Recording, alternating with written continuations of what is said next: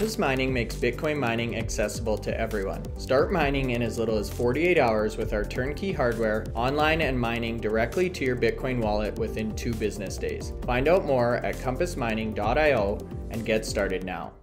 Hey miners, welcome back to the channel McNallie Money, the new home of power mining analysis. In today's episode, Anthony Power and I have a real doozy for you. We've brought along 5 key valuation metrics to help you better evaluate, compare, contrast the Bitcoin mining stocks that you invest in. We've got a lot of data, tables, and charts to get through in today's video, but before we do, please take a second, smash the like button, you guys. It's free to do. It helps me out in a big way. Anthony loves it. If you're not already subscribed, McNallie Money, feel free to join. And let us know in the comments section below how you're feeling about the Bitcoin mining sector overall, if you use any of these metrics yourself when you're doing your own due diligence, and your price target for Bitcoin in the final few months of 2024. Now with that being said, let's get into today's episode.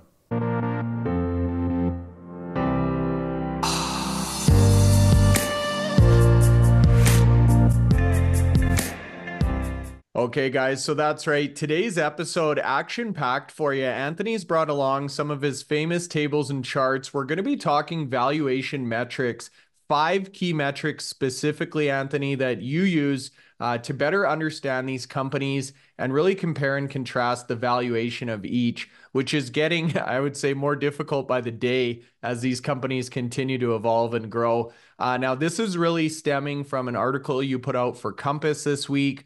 So you can talk to that in a second here, but this is one of the reasons we're so excited about this partnership with Compass on the channel. You've been publishing for them for quite some time now, Anthony, I think over 80 articles. And this is the most recent example of really this synergistic partnership, hey? Absolutely.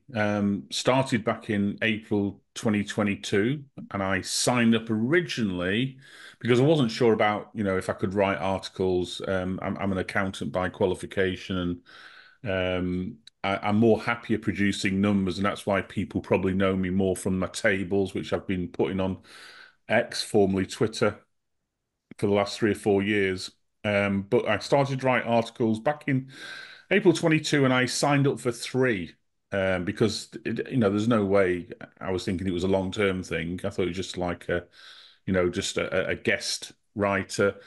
And at the moment, I think we're heading probably close to about 85 articles in the last 2.5 years. So, and the great thing is they haven't actually given me a title to write about. So all 85 articles and my own articles, I do a monthly article on all the miners, which I think I'm probably the only person in the space that does that. So I do cover all the monthly operational metrics, and I think that's what got people interested. 3 or 4 years ago, I was doing this when I started just with like 6 of the miners, 6 or 7 of the miners from 2021, and it's just grown. And at the moment, we're covering 15, 16 miners now. So we're getting probably more than half of all the total listed miners in North America, and certainly all the big and well-known miners. So yeah, it's been an interesting journey with Compass. Great working relationship with them. And they're always, really keen to promote the articles. They publish them, so that gives me an access to get the articles out there so more people can read them. Sure. They go on various social media platforms, so they go on LinkedIn, they go on X, and then Compass also release them through their social media, and also including things like the newsletter. Again, all our articles are on the Power Mining Analysis website, so people can always go back and look through there, and you can also go via the Compass Mining website. They've got their own website, and they have a Compass content part of the website, so you can go through there and have a look at not just my articles, but there are other writers for Compass, and other various bits and pieces. They do podcasts and a lot more than just me at the moment. Yeah, it really is an excellent source of content and education, which is exactly what we're about as well, Anthony. Interestingly enough, any kids listening out there, you got to follow your dreams. This is an accountant who failed English class that is now a published writer and author in some of these top publications. So Anthony, congratulations. A lot of times very difficult to make the transition from numbers to written, and I know that firsthand. So great that we can get that information out to the public, and even more great that we can talk about it on our own podcast today. So the article went out, I believe yesterday or the day before, Anthony, talking about 5 valuation metrics to use for the Bitcoin mining companies. Now, you've looked at 16 miners in this table. So the way to read through this, you guys, is you've got a robust balance sheet extract, really any number that you would want to know about these miners listed in this table. So we can walk through that first. I'll put it up on the screen. Feel free to pause at any point here, you guys. And then we'll talk about these 5 metrics that you can use to better understand the numbers on this table. So Anthony, with that being said, I'll throw up the balance sheet extract, and why don't you walk us through what we're looking at here? Yeah, so some of the key things to look at is you want to make sure that in the current climate, and we've talked about this, the Bitcoin price, has come down from its highs in March and again when it got to over 70,000 in June. Now hovering 57, 58,000 as we speak today. The fact we've had a halving in April means that the hash price, i.e. the revenues that these mining companies are able to achieve on a day-to-day basis, has been cut really short. I mean, pre-halving, most of these miners were achieving something like $110 per petahash per day. So for every amount of petahash on the global network, they're probably getting about $110. We've seen that dwindle now down to about $40 per petahash per day. So that's a significant drop. And so margins are being squeezed, and therefore you want to make sure that key to that is how these current miners can operate in the current climate, i.e., can they meet their immediate requirements? So by highlighting a company's current assets and its current liabilities, you're letting people know, can they meet all their obligations over a period of, say, the next 12 months? And so those are very important metrics to look at there. And from that, you determine like what we call the current ratio. And we'll go on to that in a second. You also want to know from a valuation perspective, if I'm investing $1 in one of these mining companies, how much am I getting in terms of value from their assets that they hold on the balance sheet? So we can look at like the net assets of a company, and that's looking at all the the money they hold, all the mining machines, the facilities, anything that has a value, and then take away from that anything that is a liability. So the net assets of a company is effectively what you're getting. So if you're investing $1 in a company, what will you get in terms of assets? And ideally, if you're investing $1 in a company, you want to try and make sure you're getting sort of like $1 in return, unless there's a premium for that. And then you need to understand why you're paying a premium for your share. So if you're buying a share at, say, $1, but the actual net asset value per share is like 50 cents, it means that for every dollar you're investing, you're getting 50 cents of assets. So you're paying a 50-cent premium. You need to understand why you're paying that premium. So that's another sort of like a line in the balance sheet that you should be looking at there. Obviously, the value of a company, market capitalization is the well-known metric for that. But there's an actual better metric to use when you're valuing a lot of companies in the same industry, and that's the enterprise value. And the enterprise value does start with the market capitalization. It starts very much so with that, and then it looks at the sort of the cash and cash equivalents. And for this exercise, I look at cash equivalents, and I look at the Bitcoin hodl as well. And those get deducted from the market capitalization. But then you've also got to look at any debt on the balance sheet, and that will be any debt through sort of like loans or notes, plus any leases that these companies have. And so from that position there, you can calculate sort of like the total debt. And then you can do a sort of a calculation based on what the debt as opposed to the assets are of the company. So if the company's got $1 million of assets and say $100,000 of debt, you can get a ratio to determine the debt to that equity ratio there. So that will cover that in a certain extent. And then finally, the last two metrics, which are really important, especially for Bitcoin miners, is actually trying to value what their exahash is actually cost in terms of a cost valuation, effectively. So if you look at the enterprise value of the company, and then look at the current hash rate in terms of exahash, and divide that into that enterprise value, you then get sort of like a value for each exahash they have from the balance sheet. And so that's really important to do a compare and contrast, which mining companies have a high valuation, which have a low valuation. And again, I also do the same exercise, but instead of using the current hash rate, I've used a future hash rate, and I've gone for the end of 2024 because I think that's a more realistic time frame. I mean, we could start looking at 2025, 2026, but let's keep it real and let's look at what the hash rates are anticipated to be at the end of the year. Now, before we go into the metrics, I just want to set aside some of the assumptions and the actual subsequent events that have occurred since those quarterly earnings were reduced. So all the data, or most of the data I've used in these metrics, came from the recent quarterly earnings, because that's when they issue the balance sheet. So all the balance sheets for this exercise were done based on the recent quarterly earnings, which ended on June the 30th, 2024. So using that balance sheet there, I'm able to determine quite a lot of these metrics. The market capitalization and the enterprise value, I've actually calculated at the date that I wrote this article, which was as at September the 8th. So I've used up-to-date market capitalization, which makes sense rather than go back to June. But the balance sheet data in terms of cash equivalents, and debt, which are all three important parts of these metrics, that was taken from their balance sheets as at the 30th of June.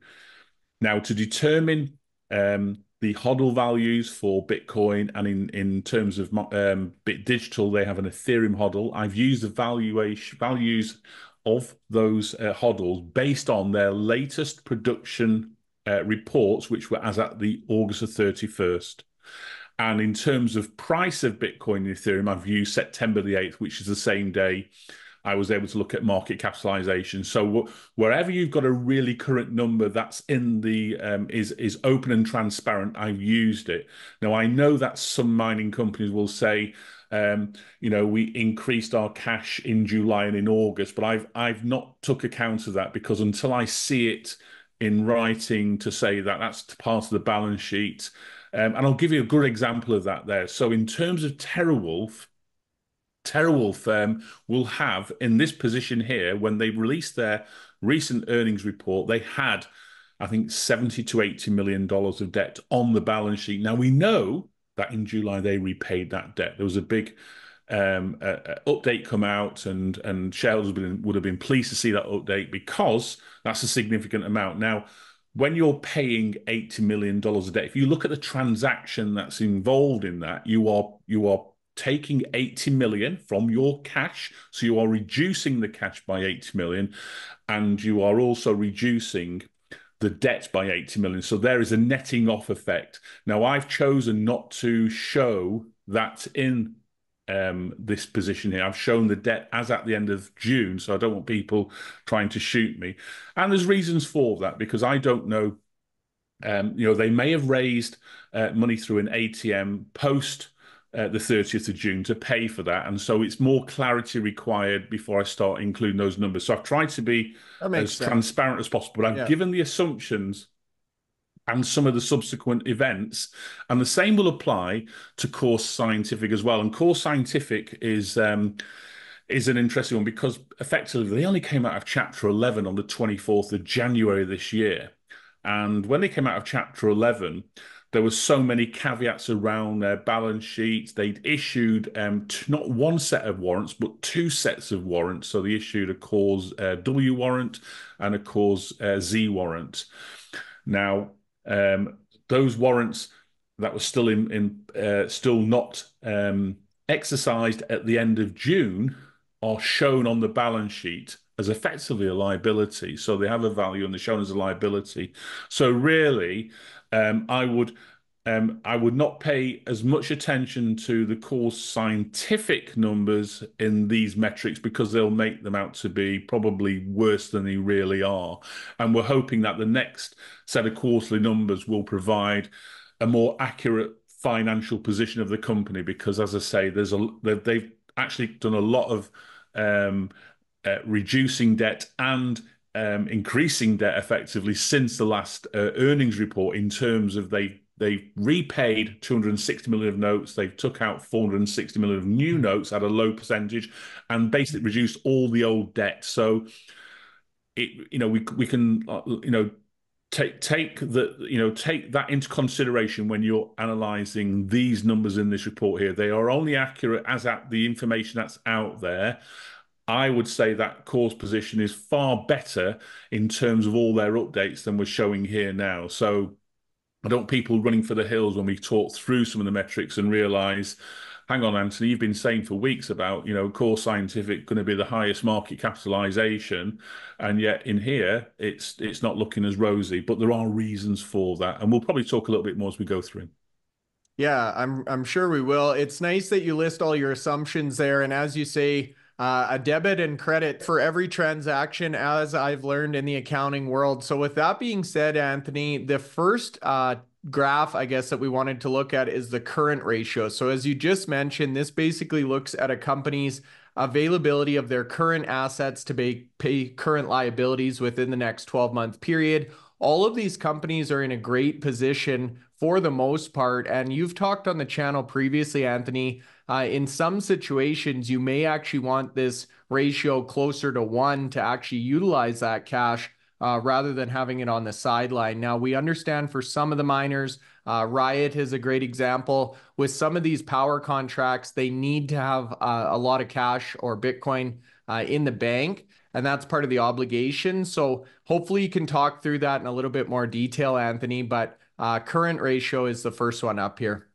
Yeah, so current ratio, as I articulated earlier, looks at all those, because it provides that insight into the short-term, financial health and liquidity of each of the companies. And you take the current assets of the company, you divide by the current liabilities, and that gives you a ratio of how easy it is for the company to meet its obligations. And so if we look at the table there, we can look at Bit Digital. Now, Bit Digital, have literally zero debt. So, I think they've got a few small leases. It's not a big amount at all. No significant debt for borrowing, if that makes more sense. So in terms of their current assets, divided by their current liabilities, they've got 21 times more assets to cover their liabilities over the next 12 months. So, it doesn't matter where the Bitcoin price ends up. Bit Digital are actually quite well at the moment. And then you've got a number of miners like CleanSpark, IREN, and CIFR, and Riot and Hive, well over 7. And so 7 times, your current liabilities is, again, it's a really strong position. And to be honest with you, you'd argue that sort of 14 of the miners in that graph there are actually above 1, and we look at 1 as the fact that if you're above 1, it means that you can cover your immediate liabilities without reliance on anything else. So that's a good position. Soluna is slightly below that, and Gryphon is significantly below that. But again, there are some sort of there are caveats. So as much as as much as it might appear that they might struggle to meet their short-term obligations, they may be, and we know that Gryphon and Soluna both operate efficiently, both have tapped into really cheap energy. And so, if they're able to sort of they can turn over, the inventory that within the company and, access other types of liquidity to keep them on track there. So, I don't see it as being a major issue. One could argue effectively that actually Bit Digital is not utilizing its assets as much as it should be, because if you've got that amount of assets more than your liabilities, And we know that at the end of August, they had in the region of $216 million of cash and Bitcoin and Ethereum holdings. 216 million, and with zero debt, that's a significant war chest. Now, some retail investors might say, well, what's the plan to utilize that there? It's great having it there. Are there some opportunities that come along where you can sort of like maybe look to maybe buy a facility so that you can deliver high performance computing hosting in your own facility? So that may be a reason why Bit Digital have got a significant war chest just in case. Now, Anthony, So quick question on that. Bit Digital has a lot of that Ethereum holding staked. Would that be considered being used or not being used, I guess, in this metric? So from a staking point of view, it would really depend on if it's so we look at short-term assets as those that can be liquidated within a 12-month period. So if the Ethereum can be removed from staking and liquidated within that 12-month period, it would count towards theirs. But I mean, these are taken from their account. Gotcha. So the current liabilities and current assets are taken from the balance sheet. So in terms of what a current asset is, it's an asset that can be liquidated within 12 months. And one other question for you, Anthony. You talk about the ability of these companies to withstand a drawdown in the price of Bitcoin. For industries like, say, gold mining or oil and gas or Bitcoin mining that are very commodity price focused, would you want to have a higher current ratio as more insulation in case of an underlying deterioration in the price of the asset? I think I mean, you'd maybe want to have it slightly higher than one, but I think to the extent that some of these are sort of like 7, 8, and in Bit Digital 21, that might be a stretch too far. But bear in mind what you're looking at some of these companies. So look at that top 5 there. They're all sort of like equally looking to grow in terms of either hash rates or in terms of high performance computing. So having that abundant amount of current assets available gives them the opportunity to move very quickly. And if we look at recent updates from the likes of IREN and CleanSpark, where they've gone in there and they can make orders on miners, they can buy sites really, really quickly. CIFR as well just bought a 300 megawatt site for potentially for HPC hosting.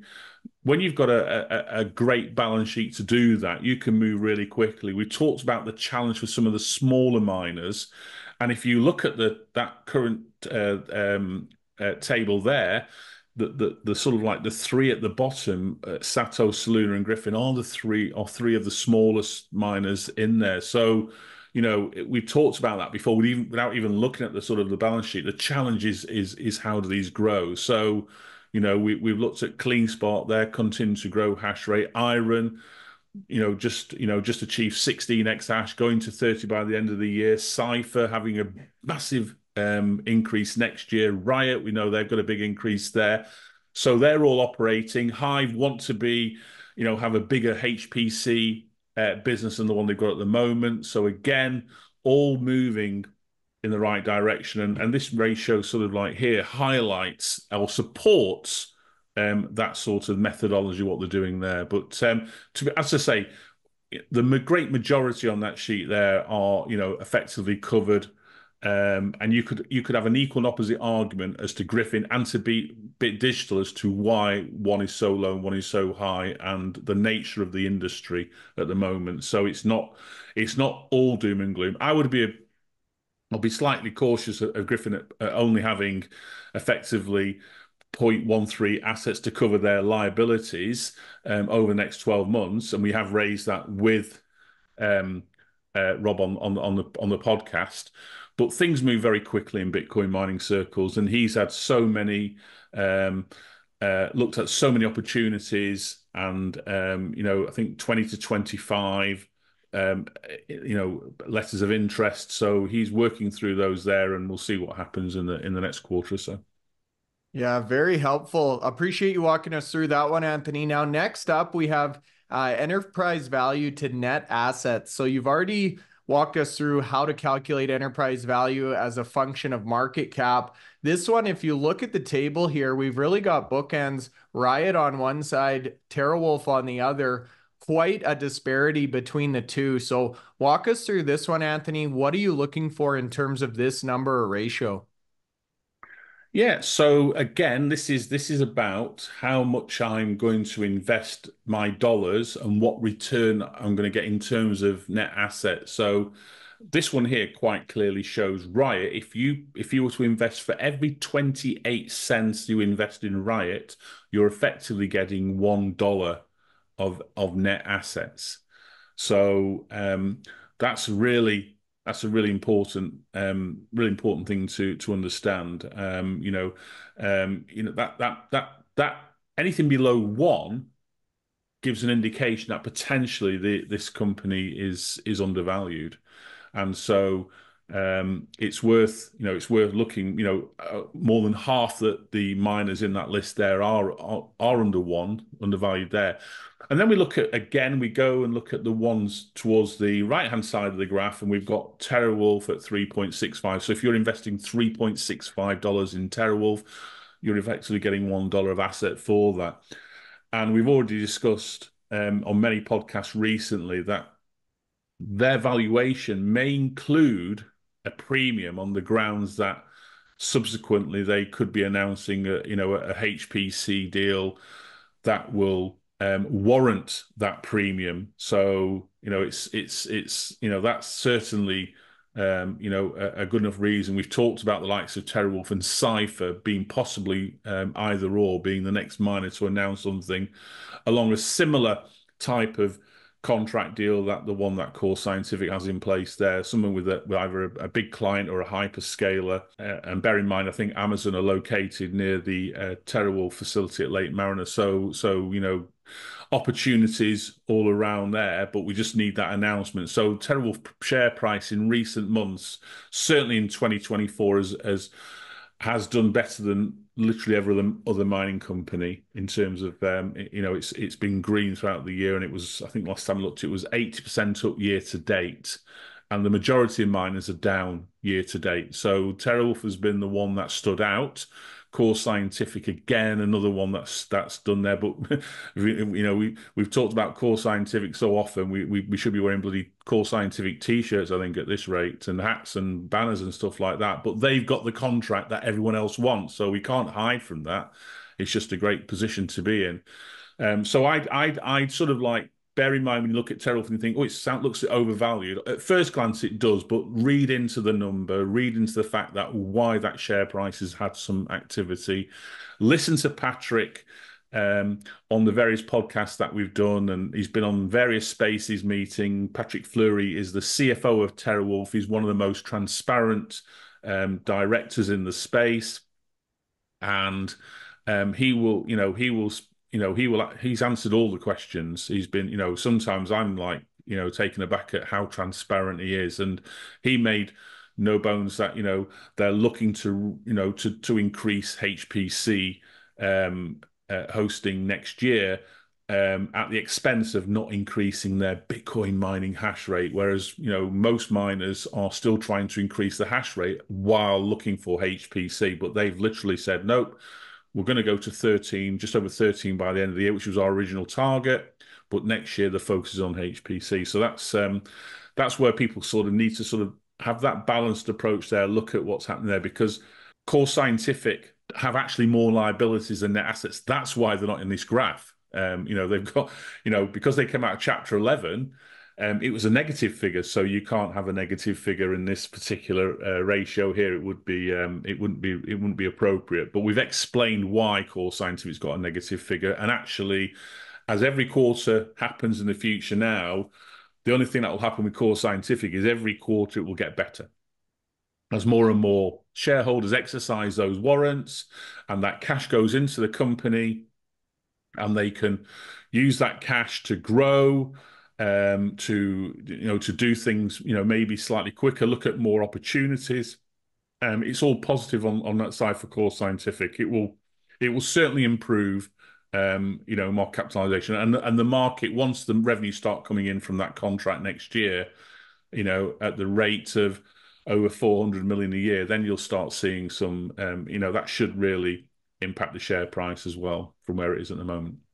Compass Mining is your trusted partner in Bitcoin mining. Whether you're investing in one machine or thousands, our customizable solutions are tailored to meet your needs.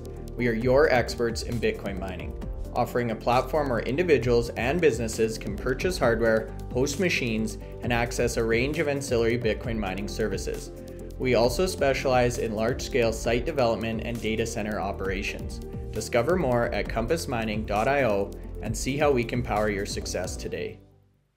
Yeah, most definitely. Appreciate the context on Core Scientific. That was going to be my question as well, is what happens if it's a negative ratio. Now, next up, third chart here, we've got debt to equity ratio. Now, this is displayed as a percentage.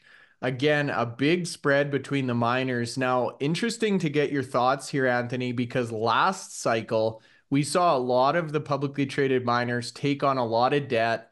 That was ultimately what led to the demise of many of them. Got Core Scientific into some trouble. TeraWulf was in trouble. There was a lot of miners that were heavily loaded with debt exiting last cycle. Now this cycle, we've seen the ATM used quite a bit to fund growth and CapEx. So curious to get your thought on the debt to equity percentage. What's a healthy figure or range here, and any context you can add? Yeah, you're quite right. 2022 highlighted a number of miners that either went into Chapter 11 or literally about to go into Chapter 11. So Core Scientific actually went into Chapter 11 and spent 13 months there reassessing their position and negotiating with all their creditors. Then you had the likes of Argo Blockchain, who actually announced via a fax that they'd gone into Chapter 11, preempted it really, and then they sort of like took it back within hours and said, "Oh, we're not going into Chapter 11." Someone pressed the button in advance there. But if you look at that table there, IREN defaulted on loans that they couldn't afford to repay back to NYDIG when the value of the mining machines was considerably less than the debt. So they defaulted and asked NYDIG to recover those machines. And look at their position now. They're in sort of like, first position. They have got zero debt. I think it's less than one. It's about just over 1 million in total amount, and that's, again, it's a small lease. So, a lot of these miners will have buildings that they're leased buildings, and so that is a form of debt on the sort of like on the balance sheet there. Another one that springs to mind, if you remember Bitfarms. So Bitfarms back in the sort of like middle of 2022 had $160 million of debt on the balance sheet. They're now only showing 4% of total debt to equity. TeraWulf had well over about 130 million at one point. They're now looking in a better position, and actually that position there actually includes the debt that's on the balance sheet as at the end of June. So their debt to equity ratio will be far better than that now. It would probably in that sort of CleanSpark Riot position there. So even at 22%, they're vastly improved since June the 30th. They've got no managed debt on the actual balance sheet. They'll probably have some small like leases and things like that, but it's small amounts.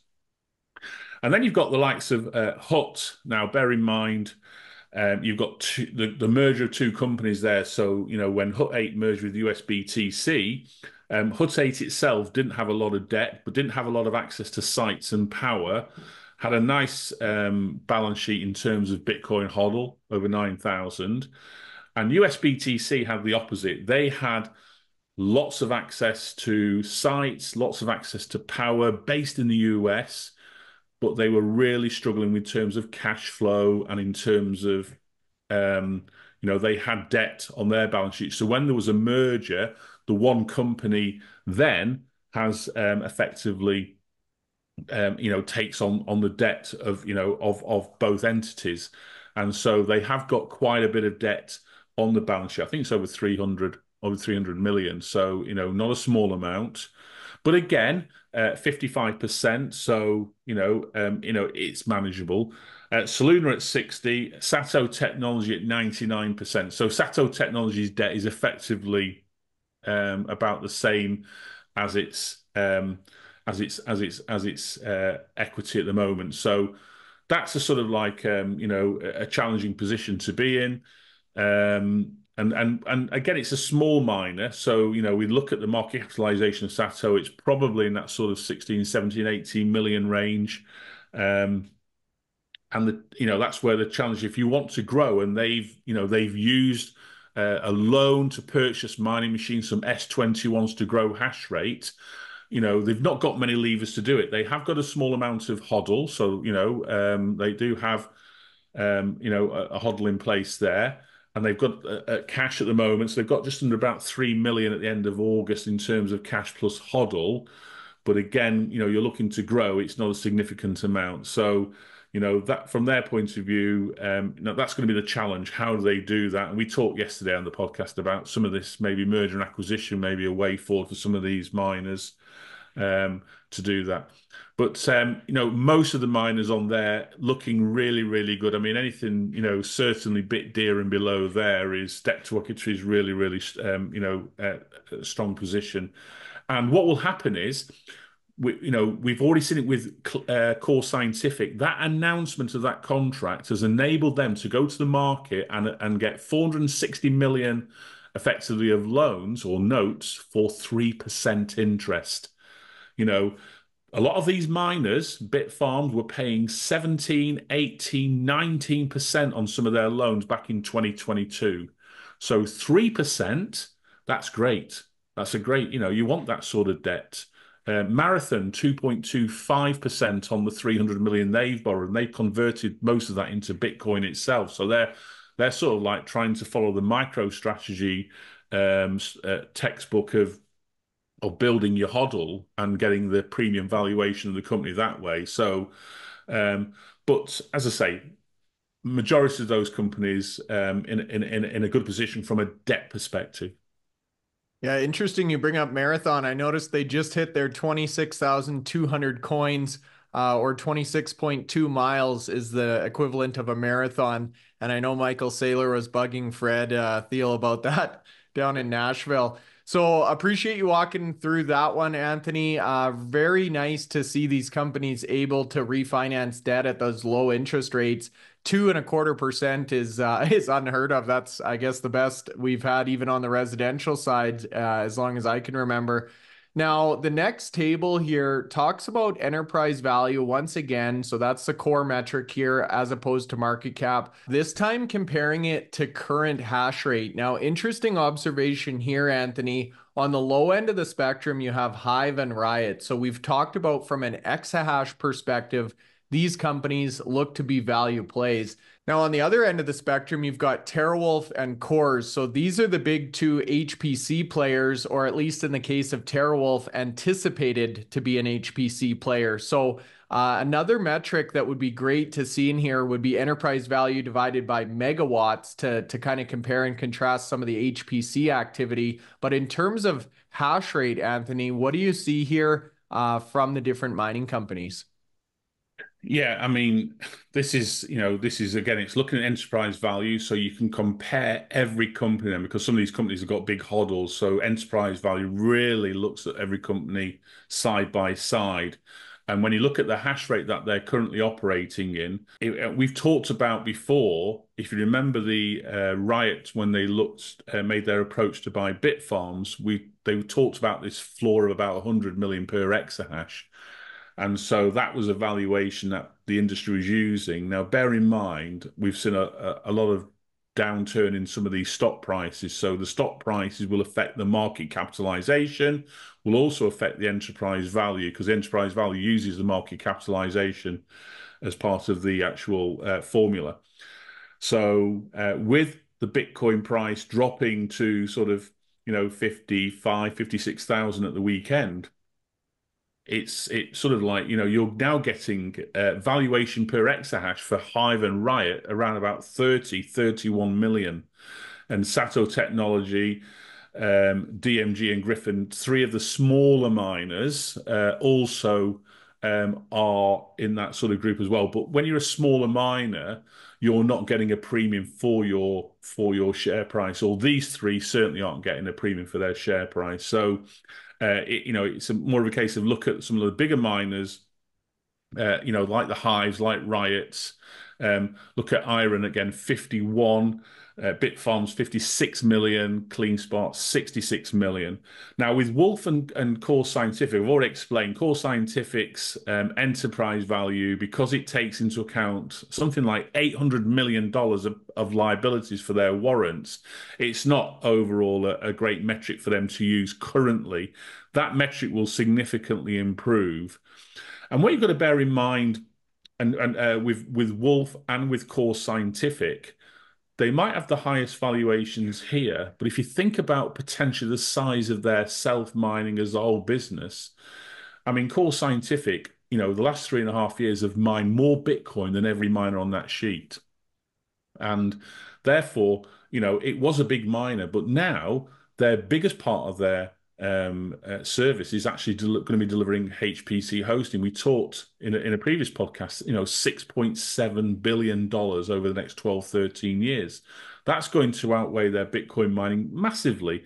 So when this valuation is by exahash, you're having a company that's valued on two different services, and you're only using hash rate as the sort of like common denominator. Megawatts would be, and think in terms of now, is probably a better way of highlighting it, because there are miners out there that are, and if you look at HUT, they are self-mining, they are hosting, they have managed services.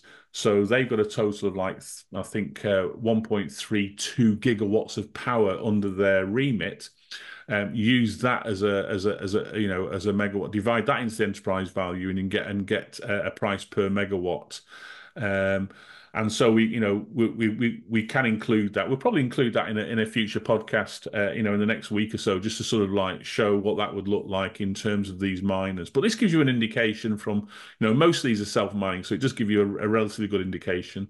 I mean, Hive have I'm going to say 12 to 15 million of annualized revenues in terms of HPC.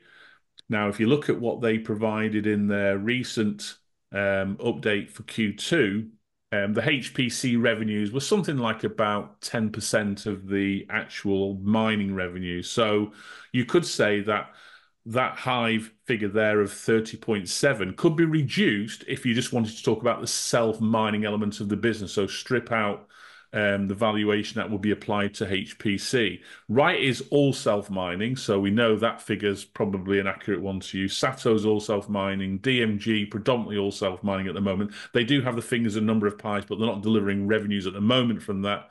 Gryphon Mining, all self-mining. IREN, same as Hive, have a small amount, about 1.2, so 15 million annualized revenue in terms of HPC at the moment.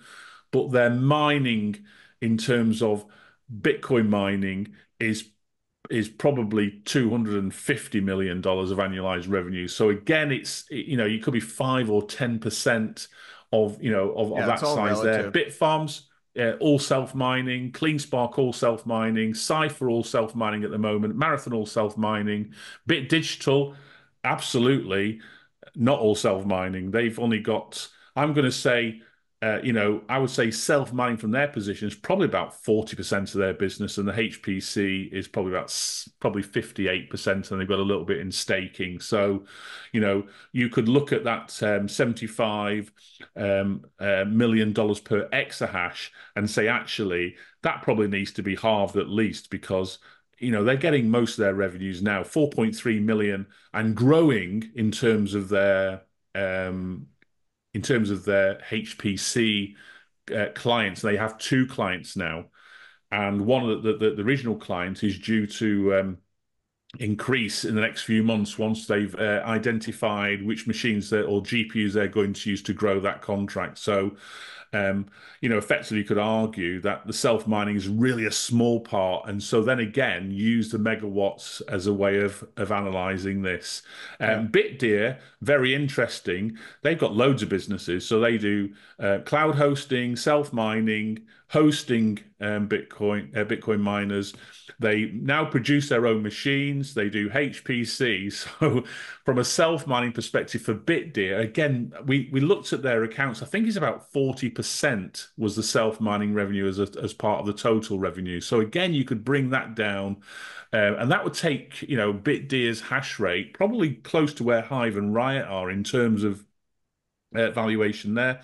Soluna, Soluna's is quite high because they have, not in terms of debt, but they have some preference shares and some minority interests. And so you have to include, when you're calculating enterprise value, you have to include not just debt, but a couple of other items as well. So that makes their enterprise value quite high for a small miner. But actually, again, if you were to sort of like look at what they do, their self-mining is actually really, really small. Zero point 0.8 exahash is self-mining. They've got like 1.6 exahash of hosted mining. They've got a HPC contract. They've got Dorothy 2 signing up now. They've got Project Catty imminently about to probably announce something in that area there. They've got a couple of other projects that are on the go. So again, with Soluna, that's probably not giving you a great understanding of self-mining part of the business. It's a small reflection. So therefore, if you were to look at the self-mining aspects, that number would come down considerably. Hut at the moment have predominantly hosted and management services, so their self-mining is really, really small in terms of percentage of their megawatts. I'm going to say less than 10% of their megawatts available is used for self-mining. So that gives you an indication that that metric for them is probably, maybe not the most appropriate one. Wulf at the moment is pretty much all self-mining. They do have a project of, I think it's 2 or 3 megawatts for HPC. So not really significant amount of HPC revenues at the moment. So it's probably reflective. But again, there's a premium in their price because we expect an announcement, imminently from Wulf to say, hey ho, we've got a deal here to deliver a big HPC contract, and we've already articulated what causes. So, as I say, from a value from current hash rate, majority a total self-mining, but beware that where those companies that do more than self-mining do more research into understanding how that would be applied. And we'll certainly get the megawatt table out very, very soon to show people what it looks like for megawatts, because in my annual reports, I do include megawatts in there. So it's not going to be difficult to calculate from this here. Great. That was actually my point that I forgot at the start there, Anthony, was it would be nice to see a comparison in terms of megawatts. But we'll get that video out shortly and we can compare and contrast. The nice thing about looking at exahash is if and when Bitcoin price starts to really rally, this table will obviously be very relevant as the conversation starts to shift. Now, the next table, the final one here, very similar. This is enterprise value to future hash rate. Now, you used end of 2024 targets, which I think is appropriate. Obviously, these numbers are changing quickly, as we just saw with CleanSpark this week. So we can hardly predict where we're going to be at the end of the quarter, let alone the year or next year. So end of 2024, the table itself in terms of distribution looks very similar. So still have SATO, Riot, Hive at the low end, or I guess the value end of this spectrum. And then you've got the Wulf and the Core Scientific for the reasons you just mentioned on the higher end there, Anthony. So walk us through how this table changes or shifts looking a couple months out. Yeah, so there's a caveat with SATO. I mean, they're operating, they've got, I think, 0.56 exahash installed at the moment. They're operating in August at 0.44, so they're about 20% down on what they should be achieving, and they recently had a fire in June, so that will give a little bit of an understanding as to where that is there. But they've got a sort of like a near-term growth target of 1.8 exahash. Now that would be effectively 3 times where they are at the moment. And given the time frame at the end of the year, that's probably unlikely for them to achieve that. But it was the only target I had from a near-term target from SATO. We had Remain on the podcast literally 2 weeks ago, so they went through their presentation. We did question them on how and when they would try to get that target, and he didn't have an answer for us in terms of a time frame, but they're looking at lots of different um, ways to sort of like to grow some revenue, capital and help deliver that. They are buying S21 machines as we speak to install and replace the ones that were damaged in the actual fire. But yeah, as I say, I don't think they're going to achieve that. I don't know how much growth I would expect to see from SATO between now and the end of the year, but it would not be 3 times where they currently are. Absolutely not. So, taking SATO out of the equation, you then have the likes of Riot now being effectively the most undervalued miner. And actually, as a pure Bitcoin miner, that is reflective of their self-mining position there. So, only $20 million per exahash. And which is in terms of valuation, that's really good. If you think about let's just look at exahash from buying mining machines. So if you were to go and buy um, the mining machines to deliver 1 exahash, you're going to have to pay at the moment for the S21s somewhere quite close to $20 million for that. So we saw in the early parts of this year that IREN and CleanSpark were getting between $14 and $16 a terahash. And so in terms of exahash, that's 14 to 16 million. That was at the very, very cheap end. And that was them using what they call coupons to reduce the price. Now, if you go and go to Bitmain now and say, I want to buy 1 exahash, and you've got no coupons, you can be paying anything from probably 20 to $23 million an exahash.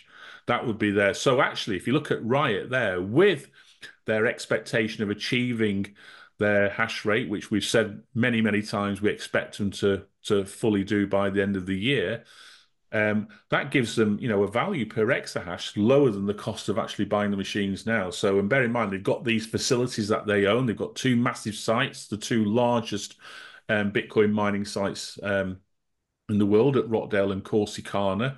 So, the effects of the sites are free because, to replace that mining hash rate would cost you more than the actual valuation there. So that's worth knowing. It's Hive interesting, again. Anthony, just Sorry. to jump in there, very interesting that you bring that up. It would cost more to replace the machines than you can buy Riot for in terms of future exahash. I guess the concern there, though, Anthony, as we've highlighted many times, is operating hash rate is a whole another thing, right? Is having them plugged in and actually hashing. Right now, I feel like the market isn't confident that Riot is able or can do that, and they're discounting it. Yeah, absolutely right. And we've sort of like winced many times when we've seen the right updates month after month, and we're saying why they're not delivering as many as their peer miners. And yes, there's an element of the energy strategy and the credits and um, the power cells that they use to deliver that energy strategy.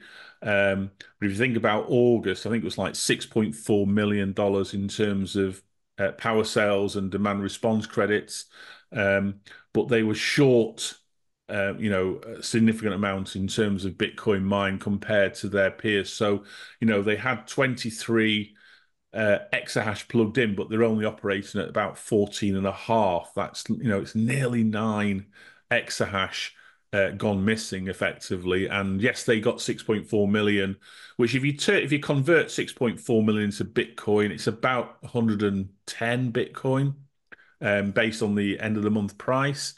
So, that would have give them, it's a little bit of leeway, but again, you still want probably another 110 Bitcoin to get them where they needed to be if they'd ever had those machines plugged in, working 24/7 during that month instead of curtailing. But again, you'd expect with the future hash rate, these numbers have come down because we're looking at the same enterprise value now.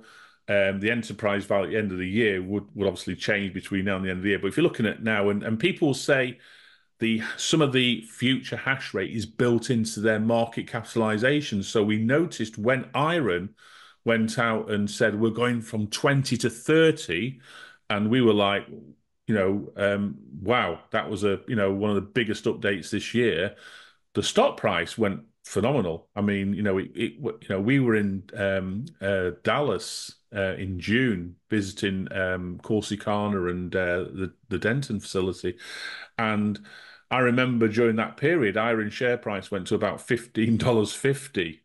And so, the market really saw that. It wasn't about HPC. The market was looking at them from a hash rate perspective and giving them a real premium from a hash rate perspective. I mean, today the share price is like less than half of that. It's around about the $7.50 mark. So, there was, if you go back to that period in June, then maybe the IREN would have been like, into the $50, $60 per $60 million per exahash. And so with their price coming down, it means that the value per exahash has come down as well.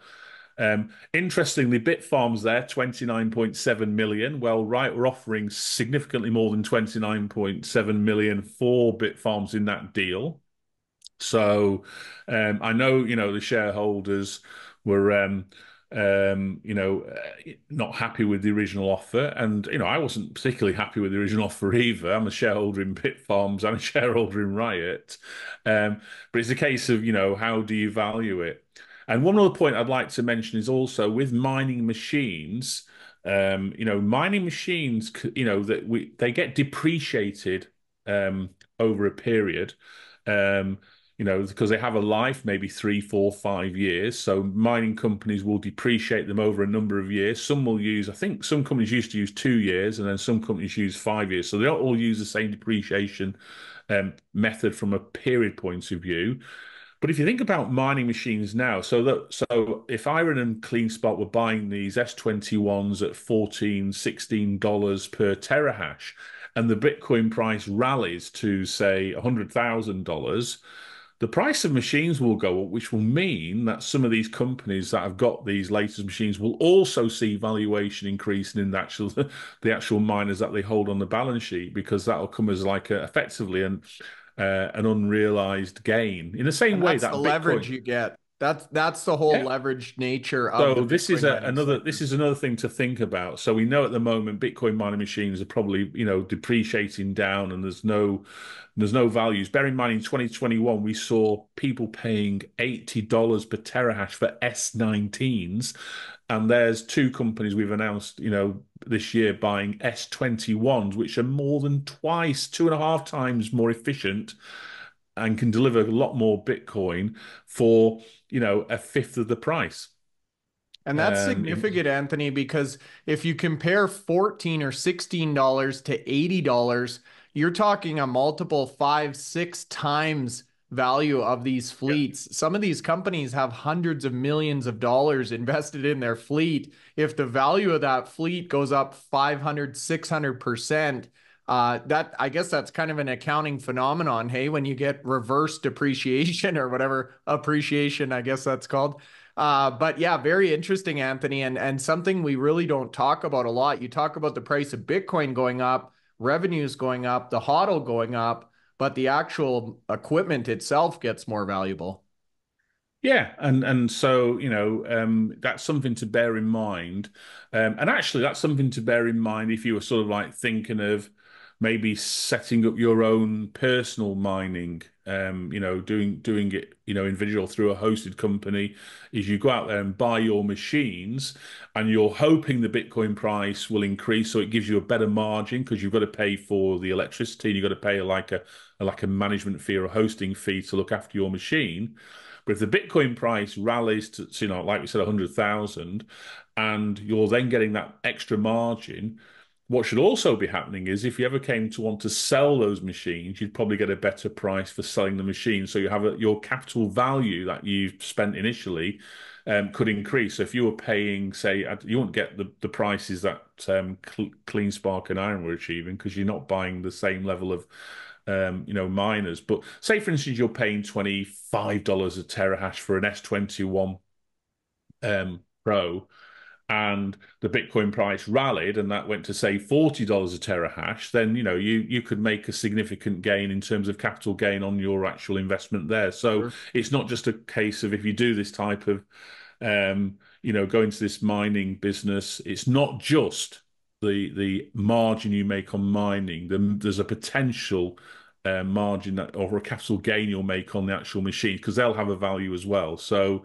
it's food for thought for people, if they were Yep. interested in doing that sort of thing.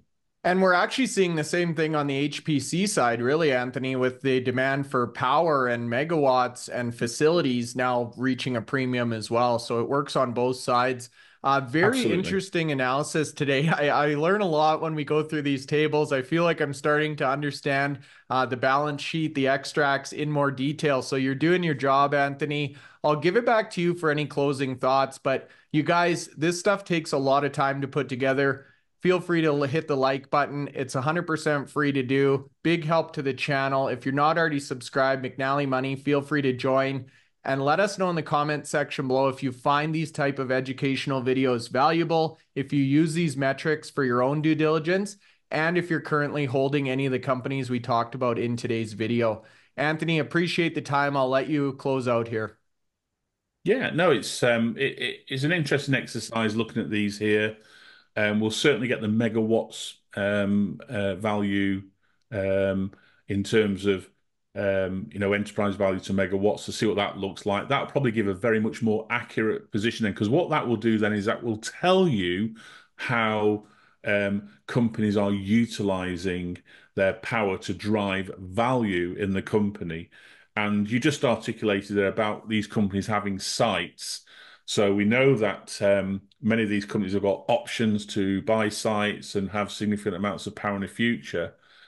Some of those option prices will be increasing as well. So if they decide, actually, you know what, we need to move in a different direction, and we have an option on a site, a 1 gigawatt site, for instance, they might be able to sell that site or sell the option on that site to a provider to avoid the sort of like 18 months, 2 years of having to incur capital costs to build it to start delivering revenues. They might just decide to say, you know what, we paid X million for it when we bought the option, and now it's worth 5 times that because a hyperscaler wants to come in and do it on their behalf there, and so that's an interesting dichotomy as to how that can drive value in some of these companies as well. So you've got some miners now with significant power on their on the balance sheet. The likes of Bitdeer with over 2.5 gigawatts. I'm not saying 2.5 gigawatts of fields. They've got 2.5 gigawatts of sites that they're actively developing. So that needs to be taken into consideration. You've got IREN, who've got 750 megawatts at the Childress site because it's had an increase of 150 there. They've got 1.4 gigawatts at a site that will need to be obviously built, and they've got an option on another site of about 1 gigawatt. So that's potentially they've got 2 sites there that they could determine a different route to get some much needed capital into the space. If it's got if the valuation of these is going up as people are led to believe, that gives them some great leverage to then sort of like deliver Childress and their current sites to a really high level in terms of HPC. Because think about HPC. I think Sam said on the podcast recently, or Aidan may have said. I'm trying to think. I think it was maybe Aidan and Frank when we had Aidan and Frank on. If you're delivering 30 megawatts of HPC, that's the equivalent of delivering 300 megawatts of Bitcoin mining. And so that's the power usage there. Now, you don't need 1.4 gigawatts of site to deliver HPC. I mean, you would be, I mean, 1.4 gigawatts, you'd be delivering, enough AI and HPC to cover half the world or something. So, in terms of mining facilities, if that ratio is accurate, that means that, if they converted 1.4 into HPC, that's effectively like 14 gigawatts of Bitcoin mining And the biggest miner at Marathon are operating with 1.1 gigawatt at the moment. They've got 35 exahash.